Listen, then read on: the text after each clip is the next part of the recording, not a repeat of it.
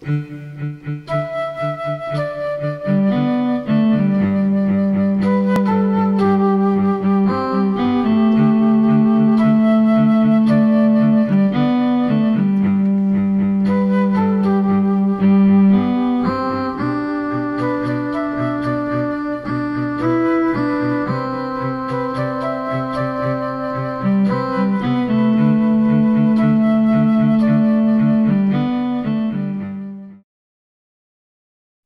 I get you a glass of water?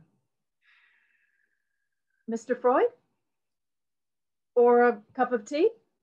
You failed already. What? You failed already. You're not supposed to talk until I talk. You're supposed to let the room breathe, not rush over my thought patterns. I don't know about that. In my practice, we would... That's in your practice, Mr. Freud. Actually, may I call you Sigmund? No. All right. We're not using the practice that you pioneered, Mr. Freud. You voluntarily come to my practice and I use CBT. CB what? CBT, cognitive behavioral therapy. It's a talking therapy much like your own, but it uses very different principles. Developed, you might say. Developed? It's a cheek. I created my theories from nothing. You just took mine and ran with them. I'm not disagreeing with you. Bloody nerve. Shall we start? I just want to check in with you before we dig any deeper. All right. Can I have a cigar? No, I'm afraid not. Let's start with why you're here. I know why I'm here. Depression. I've been feeling under it the past few months, and none of my own practices seem to be working. And what are these practices? Cocaine, mostly. Cocaine. Yes, cocaine. Brilliant stuff.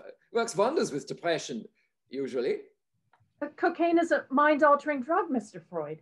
Exactly. My mind needs altering. I've got serious depression. Well, for now, I would suggest you don't continue with the use of Class A drugs as a medication. What would you suggest then? Look, are you sure I can't have just one cigar? I'm afraid not. Wouldn't your therapy suggest that it was rather phallic-related of you to want to smoke a cigar when we're trying to address your mental health? Sometimes a cigar is just a cigar. And phallic-related hardly covers it. If by that you mean it is the id, that is to say, the unconscious and source of our basic impulses, is leading me to desire to smoke this cigar, that is to say, to engage with the phallus, but it is covered by the superego seeking to moralize, all of this balanced, of course, by the ego, desperately trying to balance the id and the superego. Well, then I think you're wording it quite badly. But by your own theory, the ego struggles with balancing the superego and the id and can be overburdened, which leads to conditions such as denial, repression, displacement, all of which can be connected to depression. You've read my work. Of course. Well, you needn't look so pleased with yourself. I'm not trying to point score, Mr. Freud. No one is questioning your invaluable and extraordinary contribution to the world of psychoanalysis. You are, in fact, deemed as the father of this whole practice. Your work in the late 19th and early 20th century was the beginning of what is now a burgeoning and fascinating area of real medicine. Thank you. All I'm saying is that it is now 2020, and the work you began in the late 1800s is now evolved and grown, as all medicine should. And the fact that you're suffering from depression and could be helped by modern medicine should be of comfort to you, especially knowing as none of us would necessarily be here without your breaking of foreign ground. Nicely put. Well, I suppose you may continue. You've had depression for a while, I note. And while you may have used unorthodox methods to try and counter it, Good little line of coke in the morning. It might be good to examine other ways through. Modern thought is that depression is like the weather, comes and goes.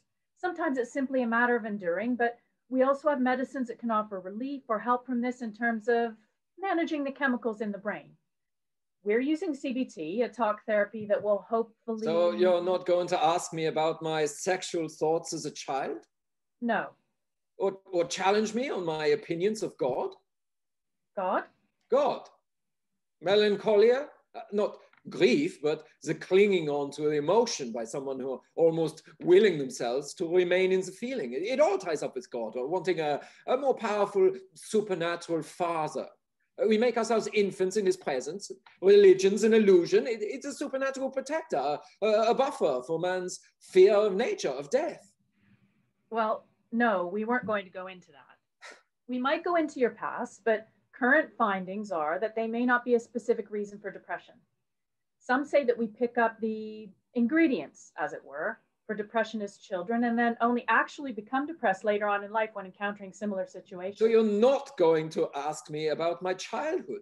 Not really. It's not that useful to find out why you found the ingredients. Not useful? We want to give you the tools to manage it, to get through your day. Well, this cognitive behavioral therapy sounds like a load of utter tosh.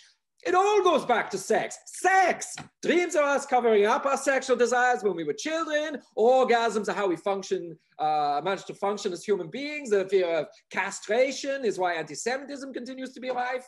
As I've been saying this whole session, Mr. Freud, we've come a long way since your first findings. A lot of what you're saying has been contested or debunked. Debunked? What the poppycock? What's next? Freudian slips aren't a thing? Well, we certainly don't utterly dismiss Freudian slips, but they are regarded more lightly these days. Lightly? Lightly? God knows what's happened to the world. I suppose Molière was just an ordinary playwright, huh? Not a genius, or Botticelli, just a paint-by-numbers man, or Dickens. What? I suppose you consider the average gossip columnist's work to be an actual rival for a sale of 2 titties. Uh...